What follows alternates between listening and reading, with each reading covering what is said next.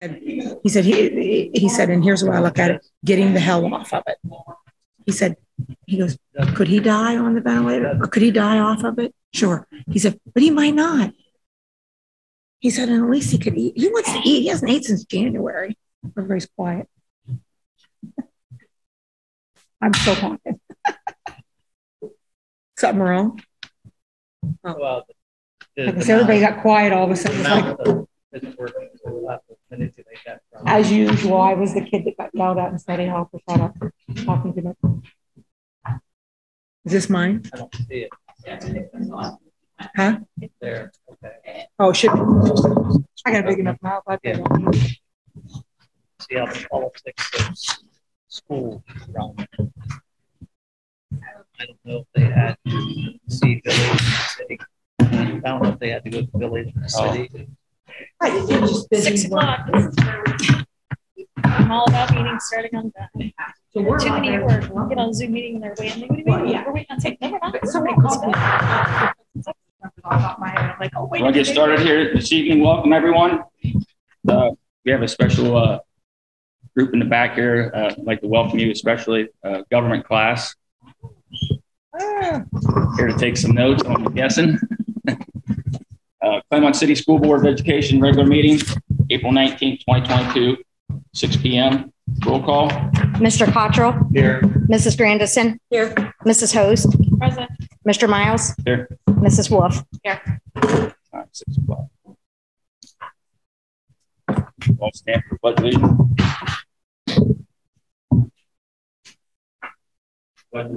To the flag of the United States of America and to the republic for which it stands, one nation, under God, indivisible, with liberty and justice for all.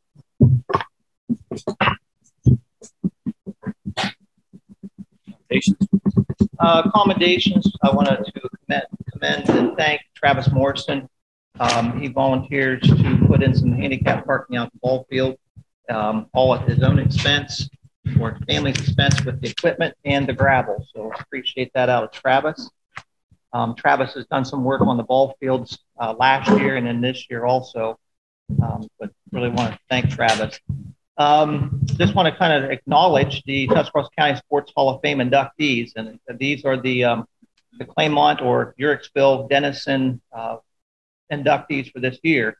Jeff Arthur, Jordan Bezzosi, Sam Fausto, Bob McCullough, Joe Pangrazio Sr., Dean Sensenbach, Dave Smith, Eric Token, Don Wright, and the 1981 Girls State Championship team. So congratulate all of those, and there will be a seminar sometime later on in May for that induction. And also to acknowledge our Buckeye Career Center students who have placed well at regional state competitions. Luke Cayley, he was a FCC LA regional and state qualifier. Skills USA state qualifier were Adam Bowles, Tatum Candry, Michaela Contrail, Dylan Link, Chasey Milburn, and also Olivia Swigert. And also the BPA national qualifiers were Xavier Pittman. So congratulate them also. And then in a couple weeks, I know a couple of those students that were on the Buckeye Career Center Awards, they will also be receiving the Buckeye Career Center Foundation Award, a couple of them. So I don't know if they know just at this point in time yet, so I'll kind of hold off on that. So, don't want to steal their thing. Okay, this time we'll get into the administrative reports. If any principals would like to highlight, we have your reports. Any take? Sure. All of the committee members that were in the ELA committee for review. We've been looking at curriculum for 3 months, trying to find the best for Claymont. For our 6 to 12, they have chosen the broad study scape to get real numbers, real books for you for school for we were able to come and collectively read it.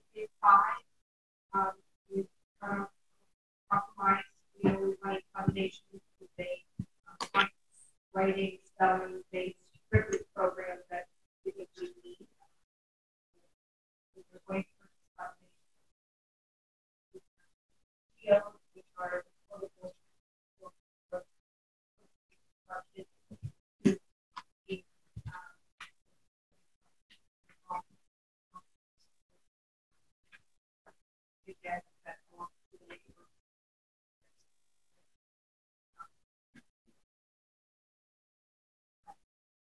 general goals.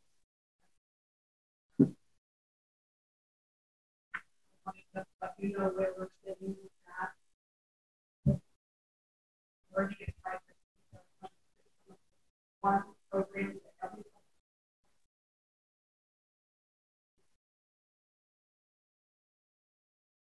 after one more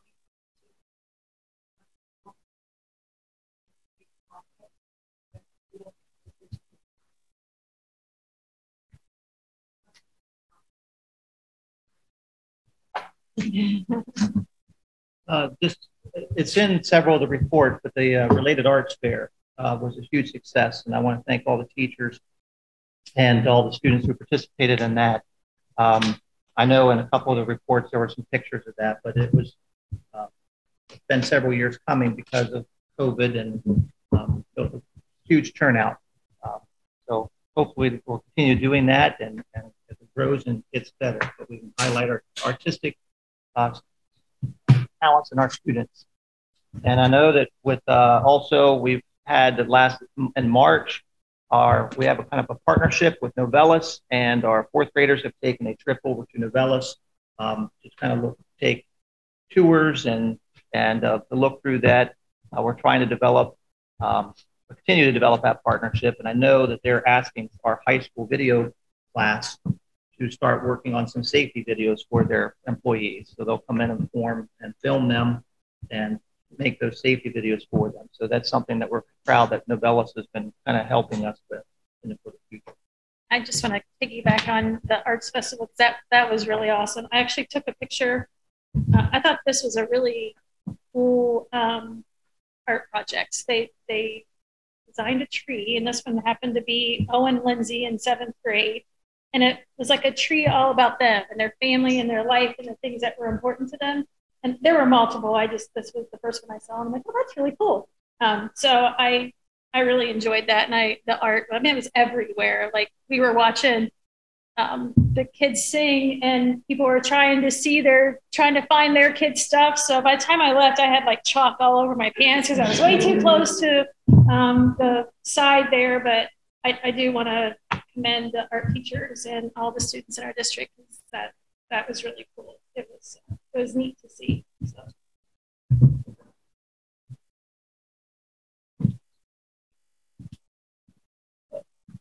We have a rep here for the CEA tonight. Slides. Right. So we decided several board meetings that are highlighting our teachers, and so we're having hard on and this first working what happened. I'm on the paper for our kind of our March Madness for CPA donation for our scholarship for Claymont students. So we don't have the grant yet, but we're over $2,000 so far for this March for our CPA scholarship. So I some of those great things you have for our kids. So the first one I have here is from and he's been here for 3 years and Claymont for 3 years. And he said his best memory was growing science club with increased interest in science and attempts to bring physics back to the high school. Jessica Claymont, years 15, years Claymont 15. And her best memory was seeing students that groaned at Shakespeare, but then who ended up on it. Then I have Veronica Coxwell. She's 7 years here at Claymont. And her best memory was when she was hired here 26 years ago. and being excited to get back to her district, my district, my community, and raise my kids. So it's a lot of pride. Claymont and pride in our. Thank you. Oopsie, Rep.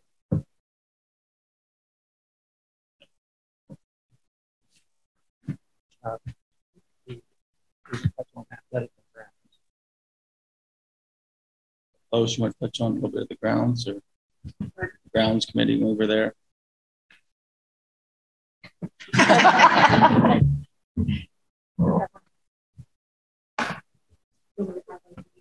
Just maybe on the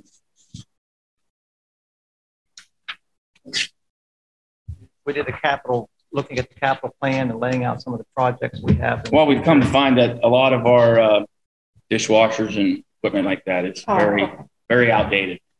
And we're putting together a plan to get those repaired. Parts are hard to come by. Some units, once they fail to work for us, they will have to go away. So we'll have to upgrade. Am I correct, Beth, on that? Yes. Yes. Yes. Thank you. I have a question for you. We had, we're upgrading some ovens at the middle, the intermediate, because we'll have 3 grades over there versus the 2 grades. So we're going to upgrade that. We are looking at doing some painting in the high school gym, which I think is getting ready to be started here soon.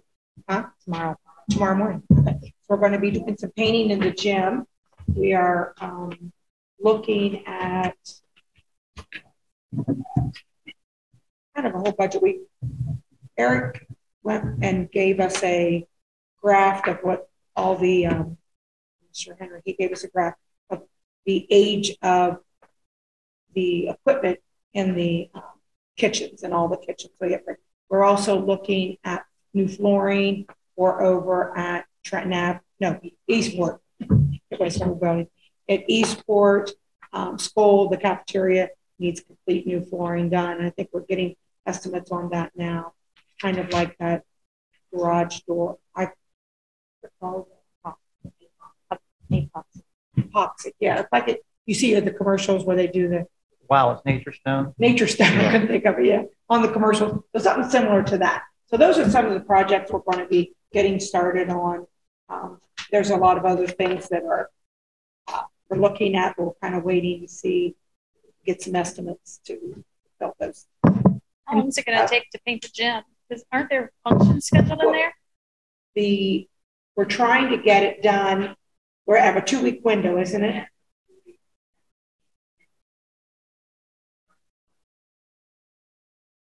We're trying to get it done before. Because there's a right. The foundation, and isn't there a music thing in there too? I thought I had on my calendar. Yeah. So we're pushed, but we have to have it done before before the summer basketball program, or so we have the little window, and I just want to make sure it's going to be done. That the rest of the stuff's not going to get pushed. That's what I'm saying. Yeah, that's.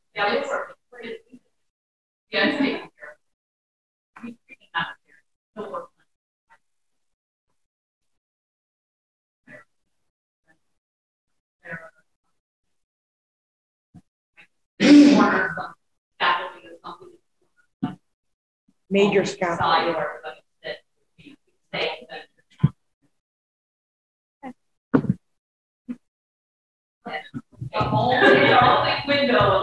At least we don't have to worry about weather. I just know the gym will be the same. I know how everything else that works in resources and time and labor. So it's 2 weeks, and I hope it does work out right. Well, I certainly don't want anybody else. I think this company is willing. Sorry. I'm okay. No, on my calendar, I have things that are at that high school that I've been informed of, and so it threw me for a loop when I heard that. That's why we had to get it into that little frame. And I think, Beth, you informed them that we have to be done. Yeah, they have they pretty much use the calendar, Monday through Friday calendar, but knowing they would have Saturday and Sunday available if they needed to catch up and keep on the timeline. We were very clear on this is the window and that's the only time we have. So they're starting tomorrow morning at 7:30. Do we have a date for the reschedule of the first grade program? It's still happening on that date. Okay. Okay. Who's painting it? It is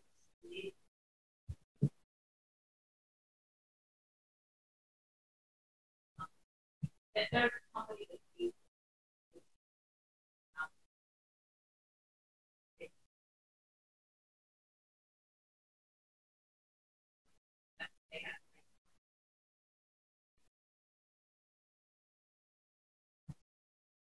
Were they not available during spring break or?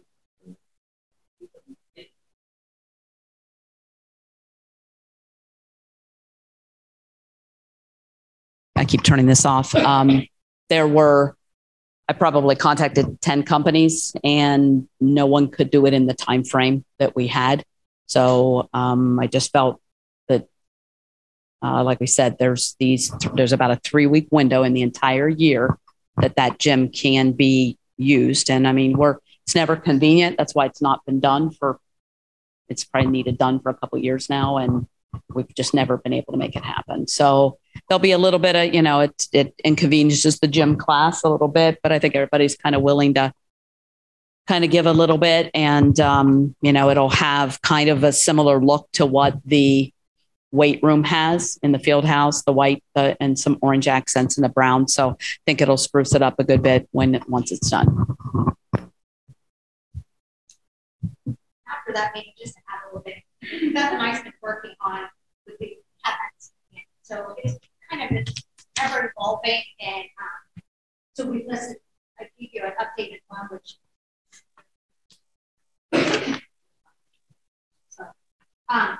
revenues are on the top, backpage, expenditures, in the budget up for the forecast update next month. I'm the ballpark shot of what we want to spend.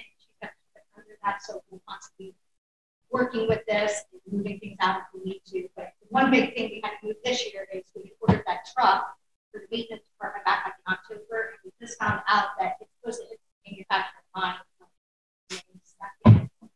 So it's not even so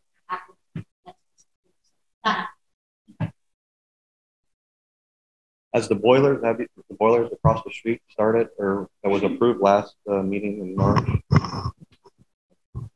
Yes. Well, they start, we're waiting on better weather to drain the line so we can get started inside until we still need heat right now. So we're kind of waiting on the weather to break, but they've assured us that the boilers will be here in time. We'll be starting the intermediate first, and that'll be first as soon as, everyone's out. We have some repairs to do once the lines are all drained. So that's what we want to get started on, hopefully we want to do that in May. And I just have to wait for non-freezing nights to drain those lines. I'm hoping it gets here any time now. I did want to add a couple other things, or one other thing from the report that I gave you when under looking forward, I usually put under that section, I talked about some things that we were looking at.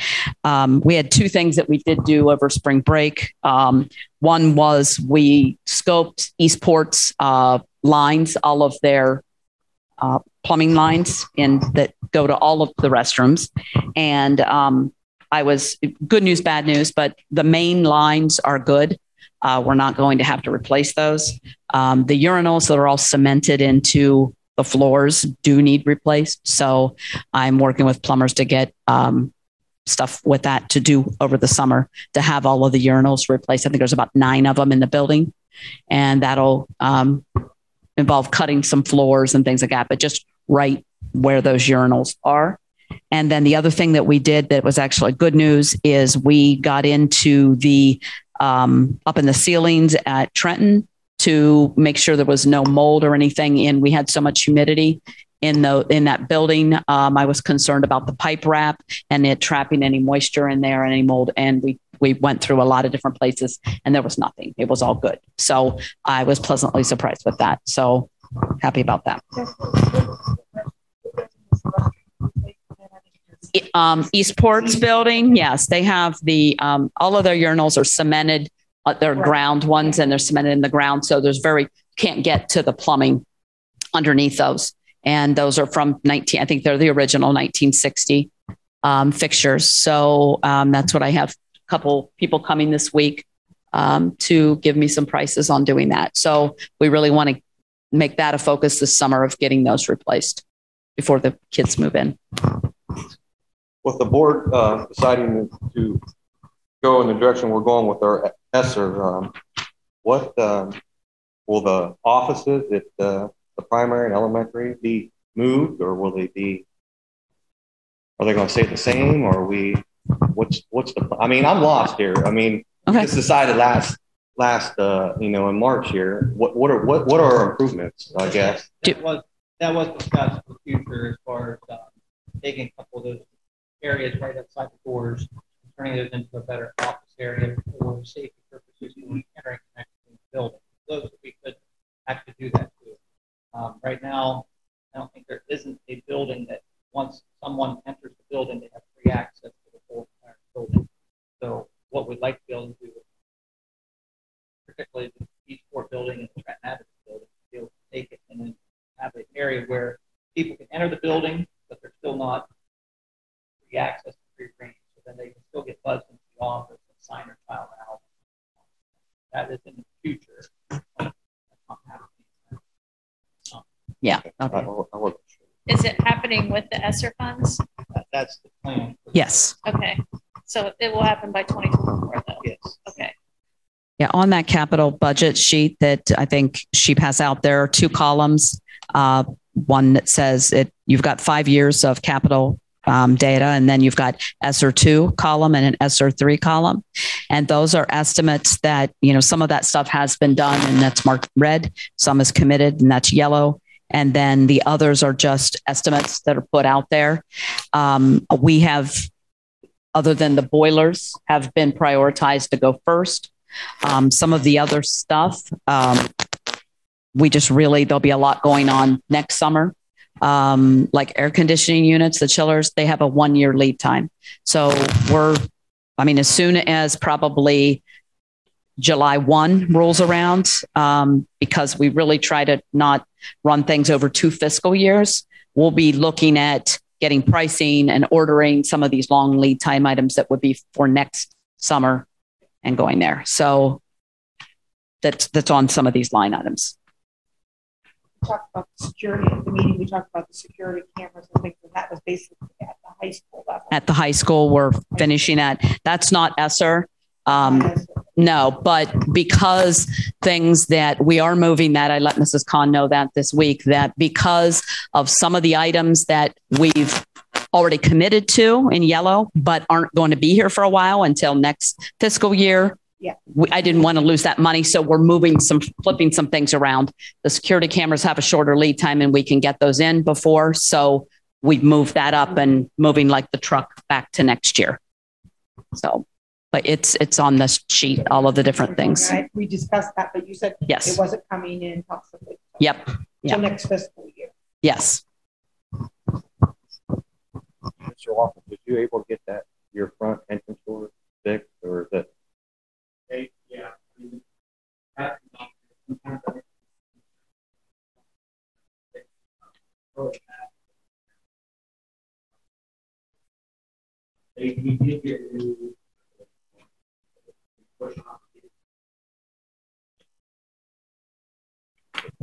Get in, or I can get in, or not have someone come down and let me in.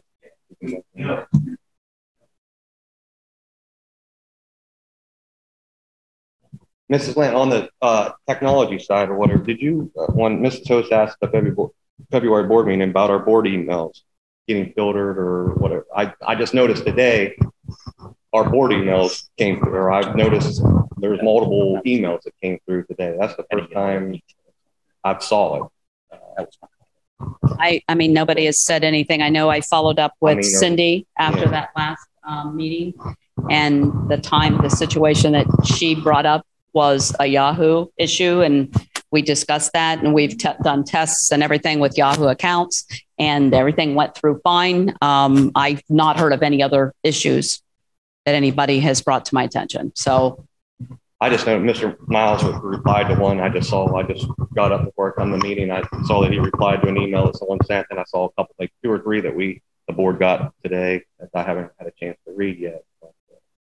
yeah, I don't know. I can't speak for, I don't get those. So, I mean, is everybody else getting emails and everything? Yes. I haven't had a bunch lately, but I've gotten some today. Okay. Yeah. All right. Well, Yeah. The athletic committee had met on March 29th, I believe it was. And one of the highlights, I'm a little excited about it, a lot, I guess. Calling it the Wall of Fame. Correct me if I'm wrong. So when you, You're not wrong. Okay. So when you enter into the gym and head down past the trophy case, what is that? The west, is that what end is that? Towards the cafeteria doors on that wall is where we're going to mount a go big or go home 50, 80 inch. I'm pushing for 50 inch TV, maybe something like that. And I had to leave that meeting, so I'll let it would be an interactive. It'll be an interactive board. So what we're planning on doing is having class of 2022 Hall of Fame, Claymont Hall of Fame inductions. So our athletic committee will putting out a flyer to nominate past coaches, past teams, past people who really contributed. The athletic council then will review those, and we have set a number of inductees each year. So they may go large the first couple of years and then scale it down. But the interactive board would be, you can go into, once it's all set up, you go to the board, you push the interactive board for class of 22, and it would have the bio of the people that were there. Then the following year would be the class of 23, and the bio would be there. And we're looking at having like a small induction ceremony. We kind of settled around basketball season because of the weather and being inside, and that's where the board would be. We're hoping to roll that out here before school ends. We can get that information out, and we can meet, reconvene September-wise, and select, and then November, December, have our ceremony and our induction. But the Booster Club is looking at picking up the interactive board for us, and we're excited about it. So just be thinking of, I mean, we have a list of people that were the Sports Hall of Fame inductees here. So some of these people may be the ones that are joining the ranks of Claymont, and we're looking at Kirksville, Denison type of thing. But I think Bob McCall is the only All-American that we had that played at Ohio State that's from our area. So that's a huge accomplishment. That's kind of our highlight from the athletic council. It's evolving. So it's a good thing. yes. Well, at the Booster Club meeting, that was brought up. Did you ever get a link to see what it looked like, or did Justin send it? I haven't seen it yet. He hasn't sent it.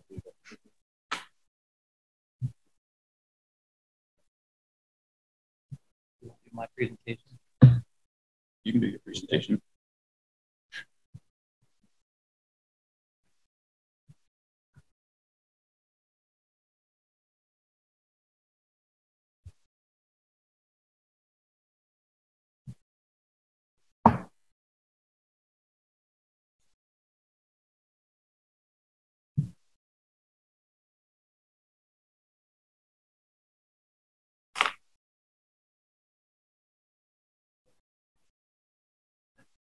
There.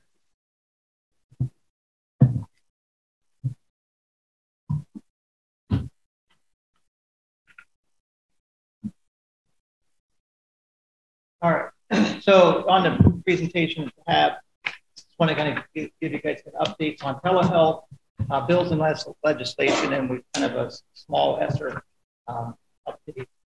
The telehealth, the Ohio Department of Health hasn't had a grant that Alton Hospital had asked us, Husky Valley, Malvern and Minerva to participate. And it had a couple other schools that had backed out for one particular reason. And Carrollton already has a telehealth with their buildings, but they'd asked us to become a part of that. We have a $1.9 million grant that will help bring these services to our area. And it's a big push from the Ohio Department of Health and ODE for telehealth. But two primary objectives were to increase access to telehealth care and easy to use. So what it's going to provide, our students can remain at school and return to class when appropriate, and parent consent required. Parents are welcome to join the visit online, and the school nurse will assist the provider during the visit. The grant was written specifically that we would split a school nurse with Tusky Valley certain days. So there's no expense on our part as a district for this. So we would be splitting, and also Minerva and Malvern would be splitting a school nurse in the future. What kind of ailments are we looking at? Just cold, sinus infection, rash, respiratory, migraines, muscle strains, allergies. So we're not looking at anything that's large in scale, but they would have, take a look at this. They have a cough and why, and they have a list of things that would become a part of that. That'll come in the next slide. But letters to the parents and guardians, they consent. They consider FERPA, emergency medical forms, and also keep HIPAA. And there'll be a flyer, and also there'll be eventually information on our website for this. The timeline for this to start kicking off is not until June. So we'll be having follow-up meetings starting in June 7th as our committee for the grant to plan, and as far as going through the protocols and procedures of what they're looking at. To the latter part of August, they'll be looking at the education of training that nurse that we would be splitting with Tusky Valley, and also getting our equipment here. And they're hoping to go live after Labor Day weekend, so the week of September 13th. High definition camera with the Zoom capabilities, computer, otoscope, stethoscope, and thermoscope. And I don't know what all those scopes are, but that comes with the equipment that we have with that grant. Again, I said timeline, weekly meetings start in June, end of August, and live after Labor Day. Brian, do we have to hire the nurse, or do you hire No. the committee here? The ESC is going to be hiring the nurse for us in Tusky Valley. And I think the Stark County Department of Health is hiring their nurse for Minerva and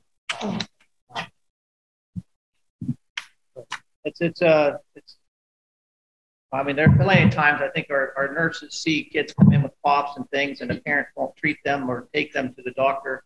And maybe they just are able to talk to the mom and say, hey, would you be willing to consent to, your child has a cough. They've been in my office for the last couple of days. Could we get a telehealth appointment? I really don't want to take off work. But you have about 15 minutes on a break that you could sit through a meeting if you want to with the doctor. And, so that could be set up that way. It also is set up that staff could utilize it too, to have a telehealth conference where they can set it up during a prep period or lunch period or after school or before school with the doctor. So there are benefits in that aspect. This is for 1 year. Employees get to use it too. So we'll see where it goes. Hopefully the grant will be extended into the following year with it. So once we have this equipment,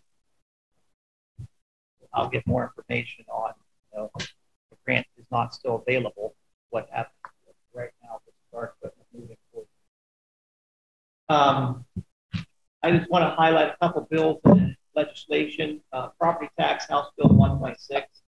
This would prohibit us as a board from filing residential or agricultural complaints. So basically that is if someone says they bought a house or bought agriculture, and we can't go back and say, we feel that house or that agriculture valued for more money.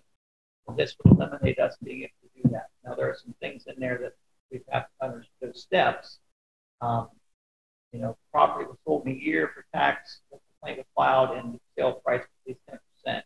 Now, a homeowner can still, with their taxes, still say, I'm paying too much tax to the county auditor and file a complaint. If this would prohibit the board from doing such,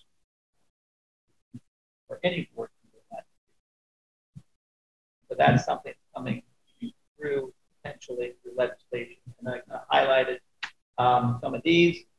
Why Bill 458 is important. Important to us would be if we were at the point where we need a levy and that we have we need to put it in for May, and maybe it passes. If it doesn't pass in May, and you can file for August. Well, if you're eliminating an August election, then you're limiting our chances of passing a levy down to basically 2 times a year, November and then May. So that is potential legislation that might pass. Right now, House Bill 583, legislators do know that there are need for substitute teachers. So they have voted at this point in time so far, I think in the House, it was passed at 80-10. So it'll go move over to the Senate. The last 2 years, we have utilized high school graduates as substitute teachers. And that has helped us in the grand scheme. House Bill 497, elimination of retention under the 3rd grade guarantee. So there's still a guarantee that currently they'll say there's still a 3rd grade guarantee, but it won't be retained if they don't meet that guarantee. So that legislation is coming through. Potentially, I don't have any House votes or anything to that nature, but that is something that's new for us. House Bill 601, that would raise the employer contribution if this was passed into SERS and SPRS. So that would be a phased-in factor over the next 10 years, and we could be considerably, a lot more money as far as for this thing. House Bill 290, that's the backpack bill where school vouchers. That's basically $1 billion in vouchers that would go out. But the math that goes with this particular bill doesn't coincide with what actually school districts get per kid per enrollment. So where they came up with their numbers, the legislatures or the people at Massa and Glasgow aren't quite sure how they came up with how much money that they are going to be getting if they take a voucher and go to another district. But what we get and what they get through this bill, that would definitely hurt us if that continues to go through. I highlighted House Bill 3.7, 3.2, 616, and 529. The fights of concepts. There's one of them that's tagged "Don't Say Gay" bill.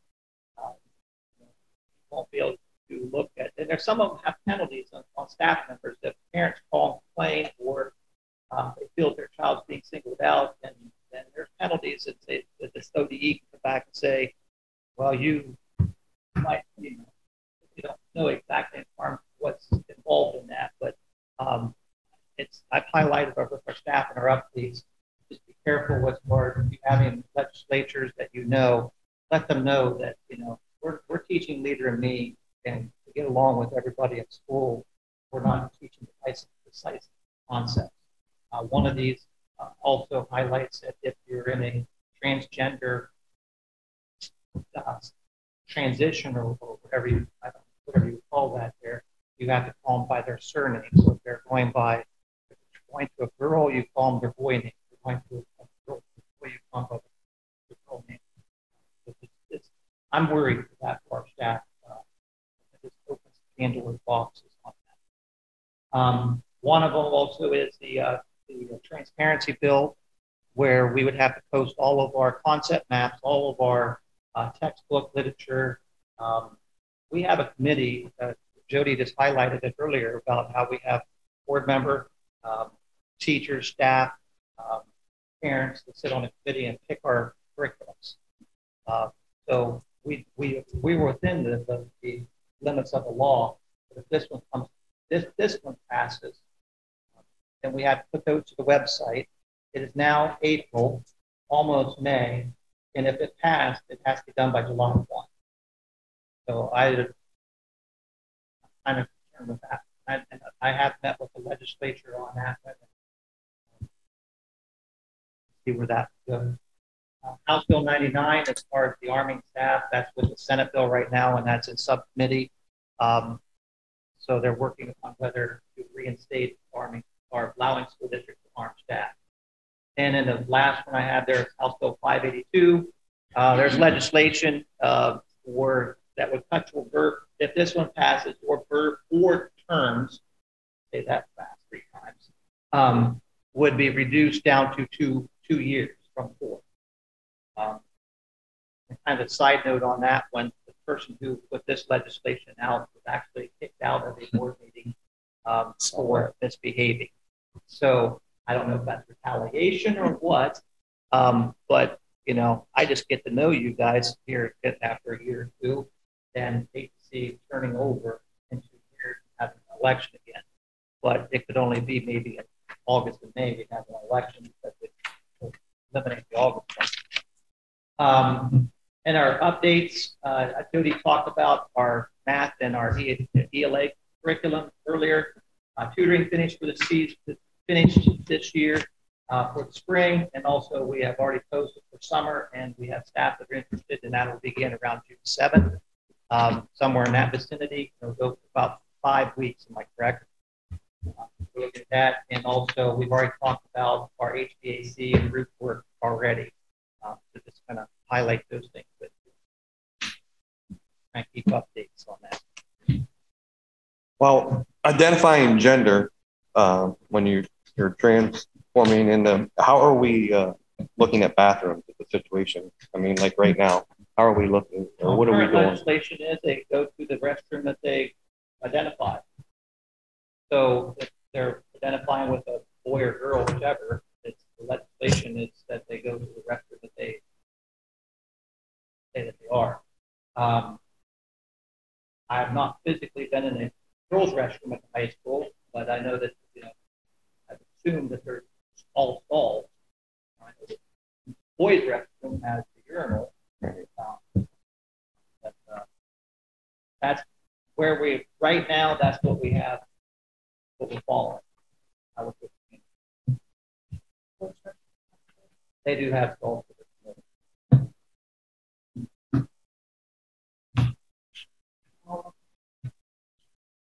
All of them, they're not just a urinal.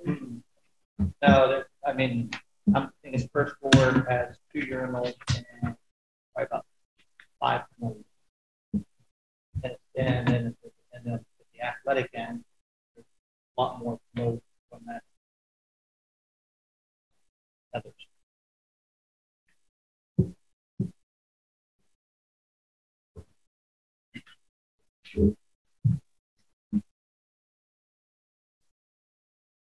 Thank you for that. Yep. Moving right along, any board addendums? From the one I gave you yesterday, as far as when draft, from the draft I gave you, it went live on Monday.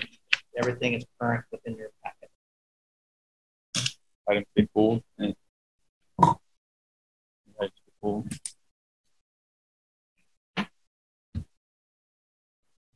Treasurer's report. Yep.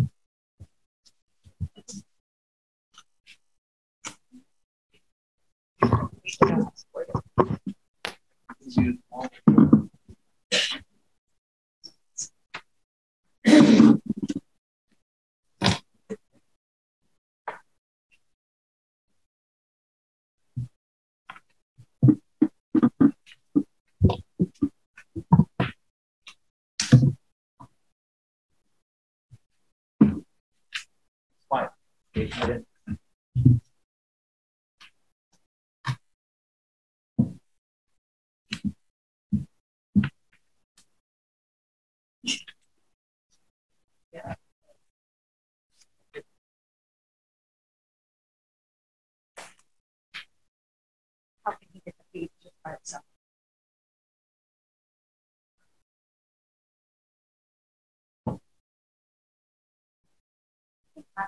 reduce the 100% now.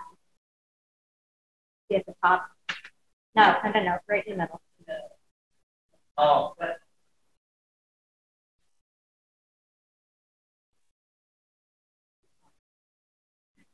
yeah. Hopefully when I actually get the software, I can do this myself, so it won't be in PDF form. Yeah, right? Okay, so the month of March, we finished receiving all of our tax revenue in for the year. I think I got my last one, the homestead. I just got that the other day. It was like 240,000. So we've got all of our tax collections in. Tuition is down due to us not receiving open enrollment payments anymore. And the expenses have also then corrected itself with not having the open enrollment reducing our expenditure. So that's all corrected right now. So overall, from last year, our revenues are down 2.06%. So we're doing still good with that. Salaries and benefits combined are up over $752,000, which with the increase in insurance and salary increases, that's understandable. It's been the trend for the last 9 months. We've reconciled our books now, like I said, with all the foundation formula. So all those changes to reflect that new state fair share is done, and all other expenses are down $1.6 million. So we've been able to control our expenses this year. So we're tracking for a significant cut in the expenses. And right now we're down 5.5% over last year. This just kind of shows our breakdown of expenditures again, which we all know, salaries and benefits is our highest cost, but that's why we service our children, and purchase services are next. But overall expenses, like I said, are down 5.5%. And year to date, total revenues is 17.7 million, and total expenses is right around 15 million. So right now we're looking at, we have 151 days of cash on hand to get us through if something would happen. And then if you go to the other one, this shows just our general fund. This is based off the 5-year forecast. Right now we're at 75% of our forecasted amount. So right now our revenues are sitting at 78% and our expenses are at 72%. So we're trending right around what I had forecasted in November.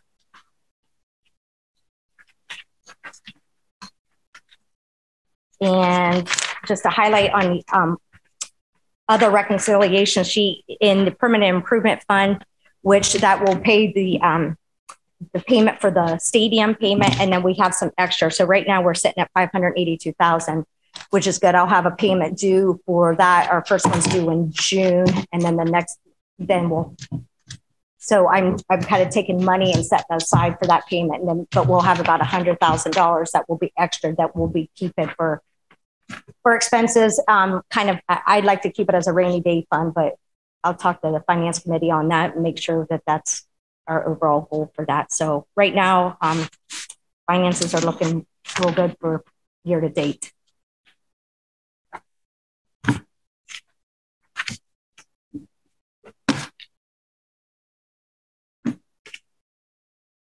Oh, to keep moving, I'm sorry. So I need a first and a second. So I have to approve the financial report for the month of March as was presented, the payment of bills as presented. Got the minutes of the regular board meeting from March 14th. Approved the natural gas purchase contract with Interstate Gas Supply at a fixed price of $4.62 per MCF. That will cover us for 4 years from May 2022 to April 2026. Our lease agreement for our postage machine is coming due. So the renewal of the 60-month lease with Quadrant Leasing for the postage machine. Our workers' compensation and unemployment compensation claims management services to renew that. The period for renewal is next calendar year, but they start working on that in September. So they always do their renewals sooner. That cost is $3,250. And then our renewal for our property liability and fleet through Ohio School Plan, which Highland Administrator Services carries the plan. That's for the period of May 1st of this year through April 30th of 2022 at a cost of $73,221. That went up slightly, and it was just basically because the building appraisals went up. That took but actually our fleet and our property or liability insurance went down some. So we only had about I think a $2,800 increase over last year. That goes to April next year, right? Yes, May 1st this year. What did I say this year? It says oh, yes. 2022. Yes, 2023. I'm sorry. No, that's okay. And then we also received a $25,000 grant from the test board of DD. Heather worked on that, and we received the check, and that will help cover the cost of providing a behavior support specialist for next school year. And then I also had some mid-year adjustments to the appropriations and revenues for this fiscal year. Yep. We're in the group, but we were actually group retrospective okay. This past couple of years, but we actually qualified this year for group, which we can see the discounts up front rather than waiting to see. So did we get any discount back? We haven't got that yet. I have not seen any this year. If it has been, it's been minimal for this year. So if I can have a first and a second. Make a motion, we approve the treasurer's report as presented. Roll call. Mrs. Host? Yes. Mrs. Grandison? Yes. Mr. Cottrell? Yes. Mr. Miles? Yes. And Mrs. Wolf? Yes. Thank you. Can I go back and ask? Well, I wanted to ask, but so, no, we got these public record requests or whatever. Can I ask who requested like a copy of the March 2018 Board of Education minute meeting? I can get that. I can't remember. I'm just curious, like the CEA and OPSI roster, and then the PO vendor information letters for public record for a CEA member, then an amount of funds paid to Pepper and Wagner for the last 5 school years. I was just curious. I can share that with you. I have a spreadsheet, but I was just kind of just giving you the update of what I had responded to for the month. So, but yeah, I can give you that who it's to. And I did come back to my office yesterday to 3 more, so I'll be working on them. Yes. Okay. So I'll let you know. I was just curious, why the March 2018 Board of Education. I'm just curious. I don't know. I thought something happened like that. Was that what was the year of that one? 28 March of 2018. That was when somebody must have. It was when they were looking through the website, and there was one that was missed or something. So when we went back and looked at it, I was working with Beth. We ended up zipping them a little bit different and made sure all of them was there. But that one was missing for some reason when they converted over the website. So 2015. Okay. Yeah, but I don't know why. I mean, I don't know what was.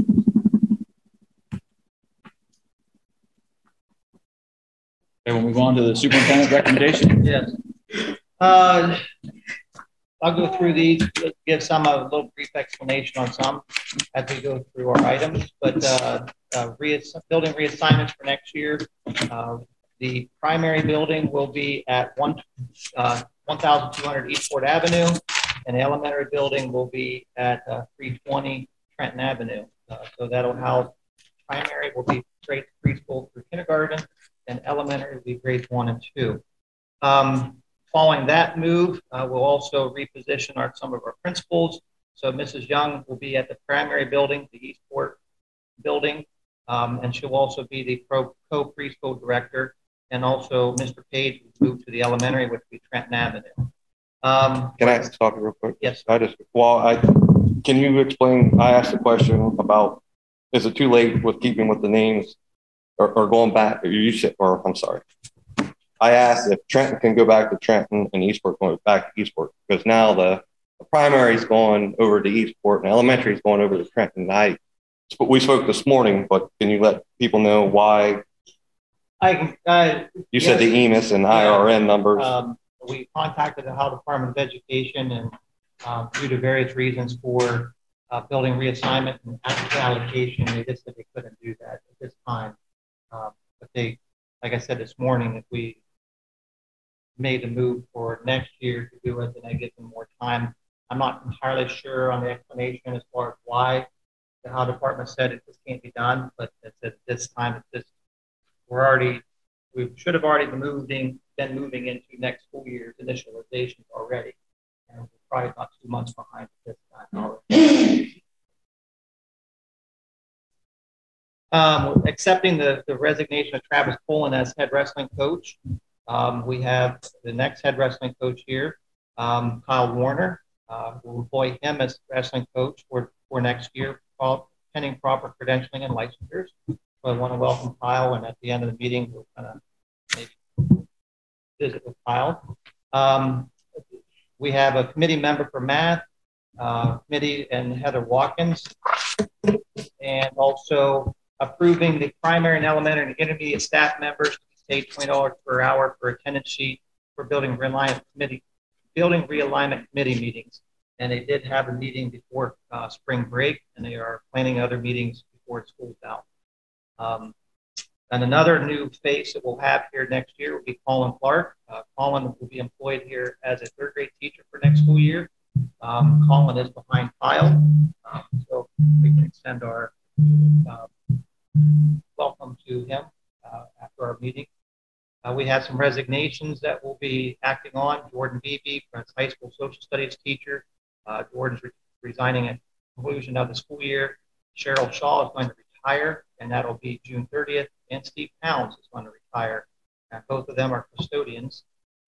So we'll be looking for custodians for next year. Approved unpaid medical leave for Sarah Trimmer from April 4th through May 3rd of this school year. We have some non-renewals of some winter athletic supplementals. We're also going to, item K, want to approve Harris Ong, and he's in the back row. He's going to coach our varsity girls golf for next year. Or varsity boys golf, I'm sorry. I put you in a panic here. And John McCluskey for summer weightlifting. Lynn Mahaffey. Lynn is a cook out at the high school. She had finished her 90-day probationary period. That was after our March board meeting. So her limited contract is retroactive to March 30th. Annette Matthias is on an unpaid medical leave absence from March 15th through May 15th. We have some summer custodians due to some retirements, so we actually upped our help for the summer. Susie Shepard, Jen Bolick, Brianna Baker, Julie Galloway, and Trish Moore. Rescinding Mustang Transportation, the contract we had with them, and that's of March 16th. I explained that one a little bit. They were transporting a student to a RG Drag Career Center, which had a behavioral unit located there. They refused to transport the student home one evening. So we have, in the next aspect of it, we hired Benjamin Transportation to begin hiring and transporting that student to that school, along with our Union Hospital Workwell Health Services for bus physical consortium contract with the ESC as far as Title III for limited English, and also our student insurance. And that student insurance was placed on our website for people to download and apply for if they want student insurance. We have an overnight trip for the Claymont FFA, and they will be going to the state convention in May 4th through the 6th. And also approve the substitute teachers that we have listed. And due to the building realignment and per the contract, we have some RIFs that we have tacked on that are listed. And there will be bid bump meetings and postings forthcoming. We have the aid bid bump meeting scheduled along with the cook, and I know that custodians will have a bid bump meeting, and the secretaries will be done this through a posting. Any other questions that we have regarding these items?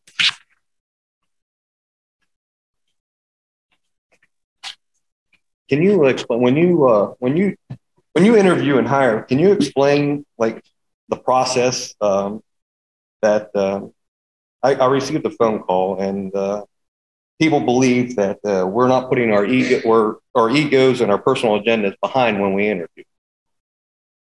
And it was brought up. I know everyone in this room is a professional in some sort, but can you explain what you look like and how the interviewing and hiring process that you look at, or how you go with you and any other administrator? Go through, I mean, we go through the process of accept your applications. From there, then you do a thinning through based on credentials and what you're looking for. Then you bring in your candidates and you go through the interview process with a list of questions based off of how they're answering their questions and the committee that's involved. And then you try to thin that even through your final candidate. So it's a pretty thorough, process. I know our principals, I've sat through several of them with them for interviews, and it's a very professional process. So. Do we let the candidates know when we've chosen somebody, if they've been chosen or not been chosen, Yes. or evening? I believe that's just professional courtesy, whether that is a phone call or whether that's a letter, depending upon, how that is done. But usually they are notified.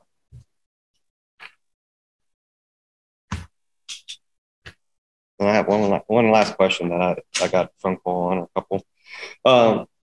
Comp time. Who's eligible for comp time? Who approves comp time? And are we abusing comp time? So who's eligible for comp time? Are teachers or is OPSI employees eligible for comp time? OPSIs are eligible, and they can accumulate up to 40 hours a week of comp time.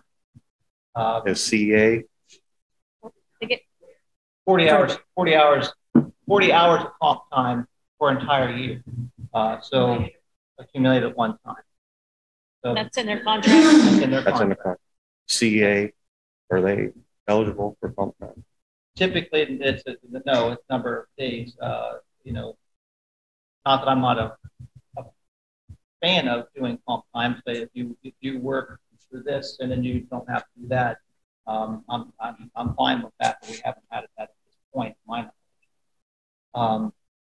And then as far as when I came here, it was a practice that the central office staff had comp time for working on days where the offices were closed, or schools were closed.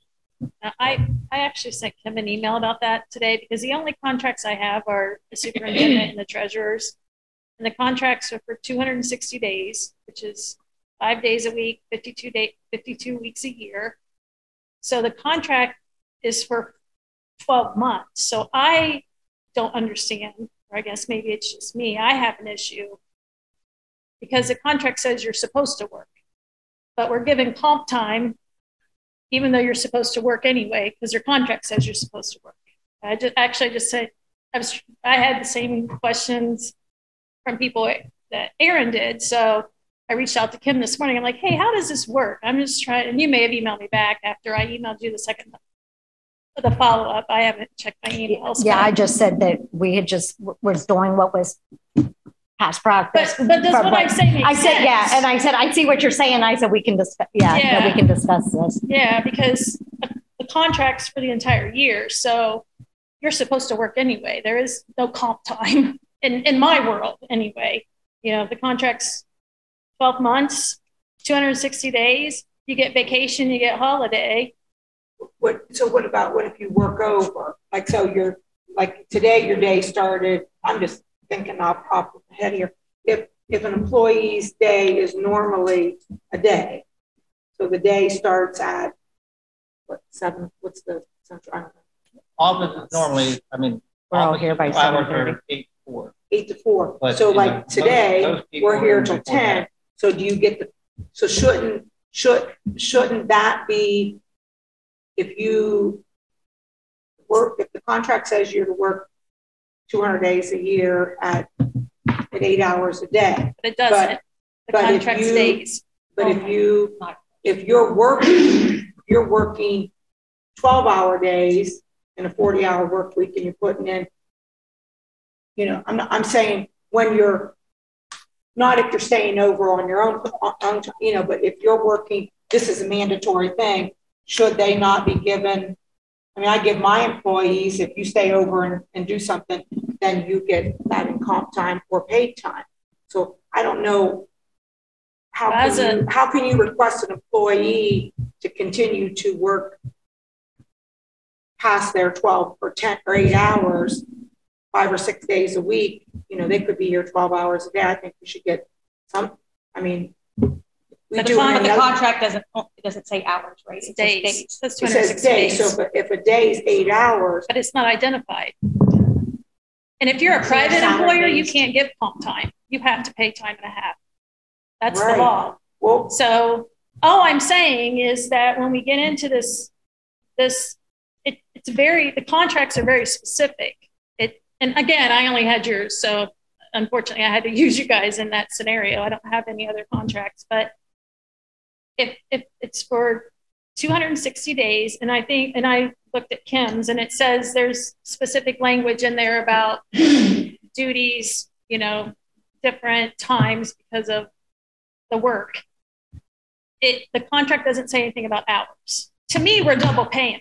If you got a contract for 260, you could get in trouble with wage and hour because everybody has even though you have a salary, you have an hourly wage. So if you say to somebody, you have your salary and you have to, well, then you call wage and hour. We can't take them back. Wage and hour on that. If you're a salary person, you can't take them to hourly.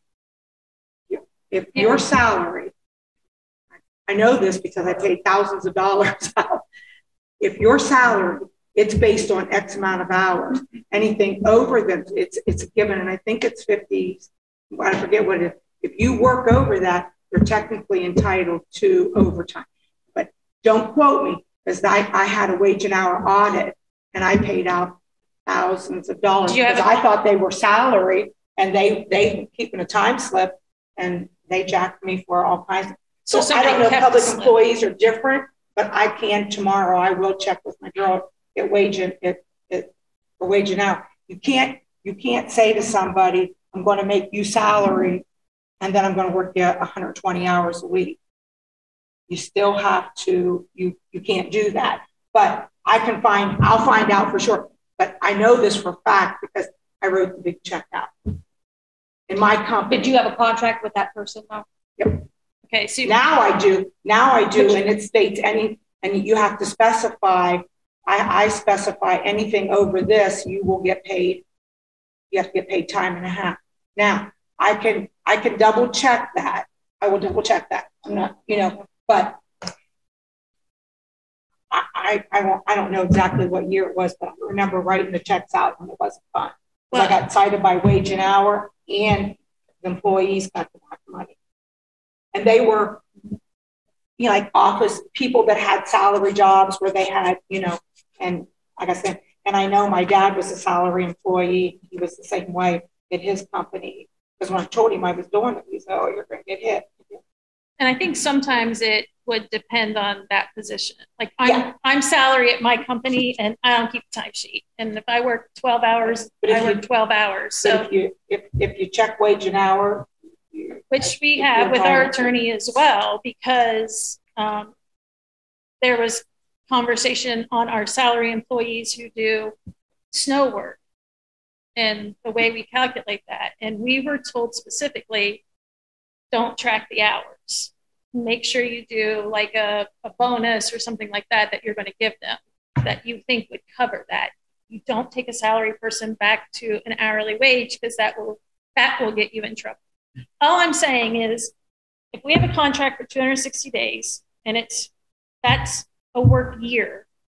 I feel like if we're paying comp time for time they're already supposed to be here, because their contracts aren't like OPSI, who says I get, or I don't know about OPSI or CEA, I have 5 calamity days or whatnot. Like that's built into their contract. For the administrative contracts that I looked at, it's very specific on days. It has nothing to do with hours. So, and I asked a question this morning too, and Kim was emailing, and Kim and I were emailing back, and then let me check. So I just don't want us to get in trouble with the wage and hour thing. And I think that wage and hour, they're pretty powerful. Well, and I don't disagree. The Department of Labor is for sure, but if that's the case, then the contracts need changed. Yeah, I think it needs to be specified in the contract if we're going to get into that. Yeah, and I'll do some checking too with that, and we can check. But I do know that they came in and cited.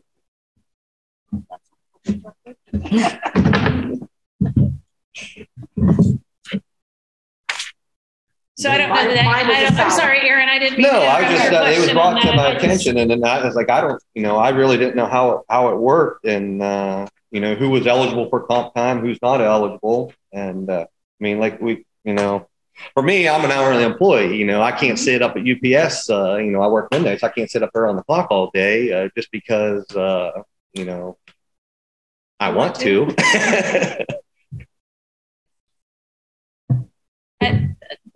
From what I understand, Kim, and correct me if I'm wrong, it's if they work during the 5 calamity days, that's when comp time is paid. That's or out accrued, right? That's the only time. Yeah. That was the practice prior to me arriving. Yeah, that's how. I'm when I arrived too. I'm not blaming you. I'm not blaming Kim. I'm not blaming anybody. I'm just trying to understand how it works. So the only way anyone gets comp time is those 5 days of calamity. That's it. They're not accruing any other way. Not as far as the staff that's here and principal staff. No, the OPSI staff. The OPSI staff. Well, theirs is by contract. I get that. Right. Yeah, they have 2 choices. They can either take it in wage or they can take it in comp time. So theirs is separate. Yeah, and theirs is by contract. So I completely get that. So this is just calamity days. This ain't over working like a 12-hour day and then turn around. No, it's if there's a comp time. No, it's if there's a calamity day and they come in, they get comp time for that. Even though the contracts are 260 days. Again, I'm not picking on you two. You just happen to be the only contracts that I have. Yeah, well, I'm just trying that I could look at. Honestly, that's easily fixable. Yeah, it's easily fixable. So yeah. We've had the conversation regarding that. So anybody that doesn't have it within their contract, right. Principals work 215, 220 days, whatever their contract it is. They'll follow suit with that, and anybody else take the elimination of the comp time. Mm-hmm. I think though we should look. I'm just trying to be fair across the board. I'm trying to be fair. It's not fair. I think we should also look into I'm talking across the board. If you do above and beyond on things that are required, that we shouldn't make an allowance. I'm going to check in to see what other schools do, but I'm also going to check in with wage and hour, which I don't know how that applies to public schools. I'm honest, I don't understand. But I didn't realize you were just talking calamity. I thought you was talking about being here tonight till 9 o'clock and 10 o'clock at night and maybe took some comp time. Today's a long day. Huh? Today's a long day. Yeah, it's a long day. And then, then we have ball games we go to, and we have Saturdays, we have an FFA banquets, and then we have the foundation banquet on a Saturday. Exactly. So I just think I thought that's what we were talking about, but I'll do some checking. Well, is that part of comp time or is that part of your job description? Right. That's part of the joys and responsibilities of going to banquets on Saturday. Right. The same thing could be said. What time did your day start today? Me? Yeah. It's a long day for you. Know what I'm saying? No, my day started at 4:15. I was in my office by 5:30. So I'm just. Yeah, I'm not trying to be unfair. I'm just saying if that's something we're going to do, it needs to be reflected it needs to be talked about, discussed, and reflected in the contracts. Because as of now, the contracts are days. That's a conversation for you guys to get your information. And Yeah, that's what you do. Thank you. Thank you. so if we have a motion and a second for the items, we have listed. I'll make a motion. Second. Roll call. Mrs. Host, Yes. Mr. Miles, Yes. Mr. Cottrell, Yes. Mrs. Grandison, Yes. Mrs. Wolf. Yes.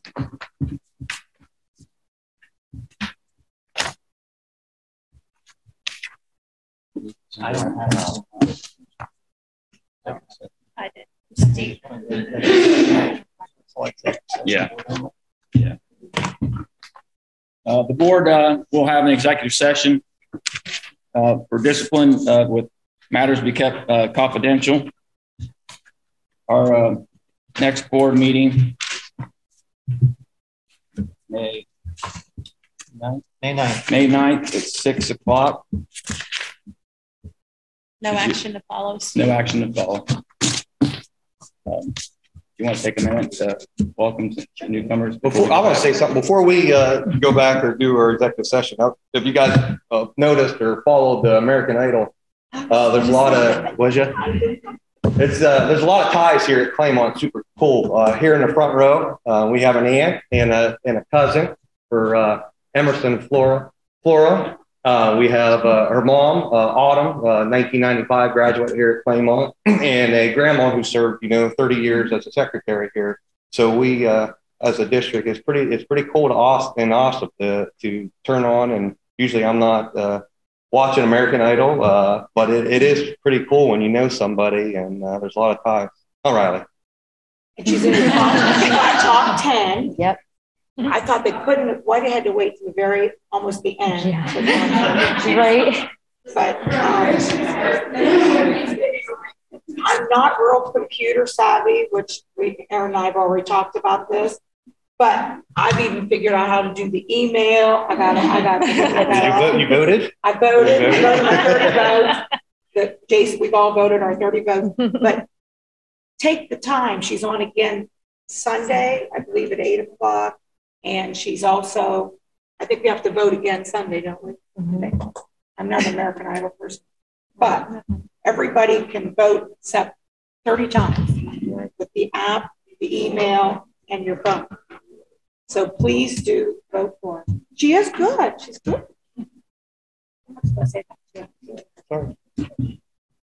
Is she excited? So do you need a, Yeah. you want a motion? Or Need a motion and a second to go into executive session. So I'll make a motion. We go into executive session. No action to follow. I'll second. Time 7:17. Do we have a few minutes to? Roll call. Mrs. Host, Yeah. Mrs. Yes. Grandison, Yes, I'm sorry. Mr. Cottrell, Yes. Mr. Miles, Yes. Mrs. Wolf. Yes. Can we, before we go into executive